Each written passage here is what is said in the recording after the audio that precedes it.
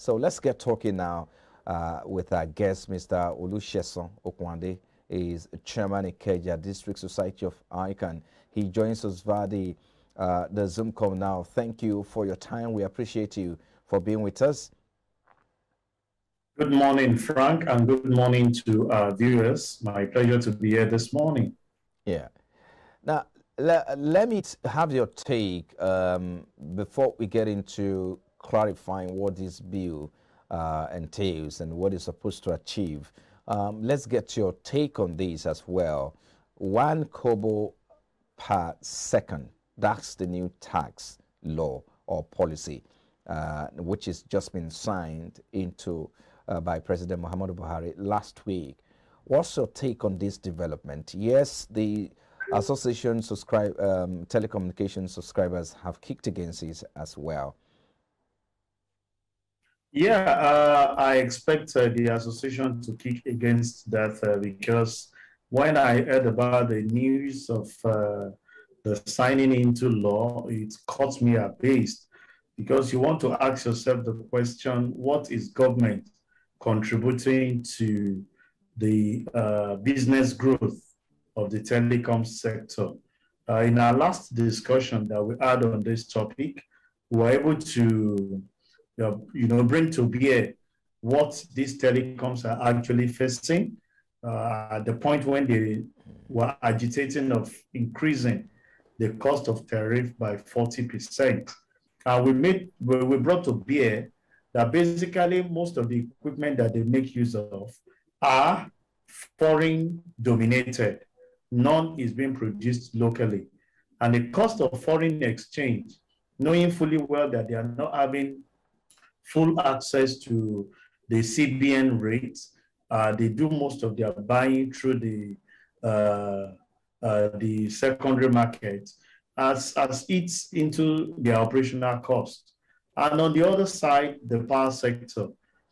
We know, you and I understand that the cost of power before now was minimal because the cost of alternative power supply to the national grid was very, very low. But as we speak, it has gone as high as 700 per litre, 600, 700 per litre. And you ask yourself the question, the same sector you are now proposing or you are effecting the payment of tax of 1 kobo per second. And if you put that calculation to place, you know it's not something that is going to come very easy. But you ask yourself the question that anybody you place on any organization who bear the brunt is the masses. If the federal government is saying that the essence of them charging that is to provide health care, who are you to pay the health care for when an average person cannot even afford to make calls or use data that will support the businesses? I think on my own personal view, it's not something that is encouraging in the sense that we are killing a sector in the thoughts that we want to revive another sector. There are other areas that we have challenged the government to do. Cost of governance is on the high side. Can we work on that to have enough savings to take care of the health structure rather than putting burden on the organizations that are trying to employ people? I know of a person of an organization that retrenched a lot of his staffs in the telco because they can't cope with the cost of things and they are trying to automate their process, even to have minimal human interface in their process. So government should sit back, that some of this policy eats back on the common people rather than what they think will be a gain to them. If by calculation, 60 minutes or 60 seconds billing will amount to around 60 kobo. That is over every 1 minute call you make, you'll be charged 60 kobo, and over every 1 hour, if you calculate that or multiply that, that's about 6 naira over every 1 hour you make as well. We get back to the implication or some of the things we're supposed to look at as well, but let's look a bit and what is ideal here. 60 or 6 naira, all right, on a 1 hour cable. Yeah, we'll talk about a 40% increase in the GSM calls. I mean, how do we address this high rate to ensure that, yes, of course, the government may have a genuine intention to fund, free healthcare, but some again, they are looking at the amount involved here first. Let's get started from there, or let's start addressing it from there. Okay, well, I missed you in between the discussion, and but if I may get you right, we are looking at the cost per every minute.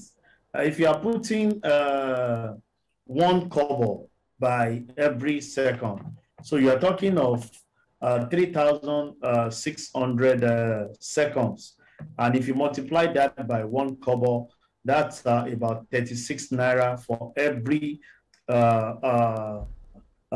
minutes. You know, is per second. 60 seconds make 1 minute. Okay. So, and 60 minutes make 1 hour.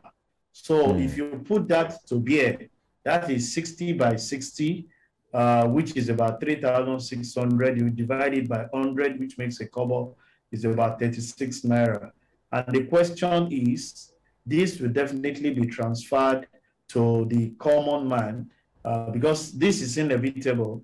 The subscriber will go ahead to look for a way to increase even the cost of tariffs, which will be harmful even to the common man that you are trying to provide the health scheme for. So I think we just need to think deep of certain policies that will bring to bear each time we are formulating them. We will tend to see how to collect from one end, and we are killing the masses on the other aspect. Because if the company are not growing, all they do is to, send people back into the unemployment labor that we have seen that have grown over the years. So you are saying that, because I was thinking perhaps it's supposed to be 6 naira, but you are saying 36 naira on a 1 hour call, right? Yeah. Well, it's 60 seconds make a minute. Right. So for every minute you are talking of, you say it's 1 kobo per second. Per second. So that means for every minute is 6 kobo. Okay, 6 kobo. So that will be 60. Yeah. So you now multiply it again by 60, because that makes a minute. So that will be about 36 naira. Okay, interesting there. Well, let's look at what the government is intent to achieve, so to say. Some will disagree with that and say, look, the primary assignment of the government is to provide basic amenities such as healthcare as well. But how important it's what the government is trying to do now? Yes, even though, of course, it's going to cost us, but how important is this? And this way, the method the government has chosen, how appropriate is that method? Yeah, it's important. If you look at section 14, subsection 2 of our Constitution as amended, 1999 Constitution as amended, the primary responsibility of the government is to provide security and social well-being of every citizen. And entrenched in this well-being is the provision of health care to everyone. It is important because health is wealth, but we have seen that the mode of getting this thing, even though we know that collection of taxes is the only legal means of raising revenue from the masses, but not at this point in time when there are other areas that we can concentrate on. One of them is cost of governance. The humongous salaries some of these leaders are engaged in collecting. Some can be saved in making certain provision to the masses. The trips that we are being embarked on are other area of cost savings, rather than we inflicting so much on the part of the business owners. And like I will always emphasize, once you get at the business owners, they get back at the citizen. When they cannot cope with the operation cost, the first area where they go is to retrench, because you cannot control your raw materials. You need that as a major input. But the only area that they go in all the factor of production is the personnel. So they tend to reduce the staff strength and overburden the number of people that are inexistent in that organization. So I feel that is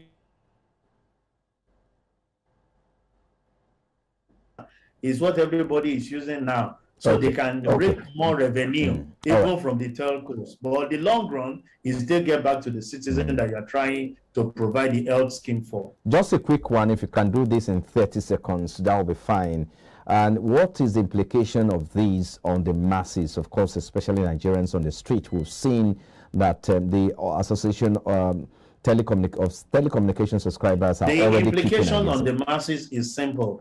The organization will definitely transfer some of these costs to them.